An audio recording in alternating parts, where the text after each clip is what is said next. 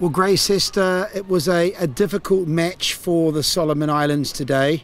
One player scored 5 goals, but you came off the bench and you were able to score your first goal of the tournament for the team. How does that make you feel, scoring a goal for the Solomon Islands today? I feel happy. And the Tonga team was the tough team, but I tried my best to score the goal.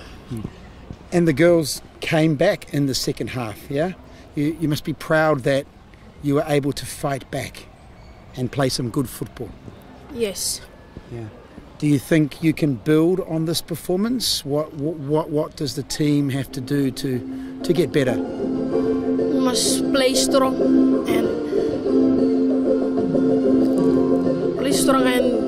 must work together. Well, you scored today, so well done, and all the best for your team for the remaining games against Tahiti and New Caledonia.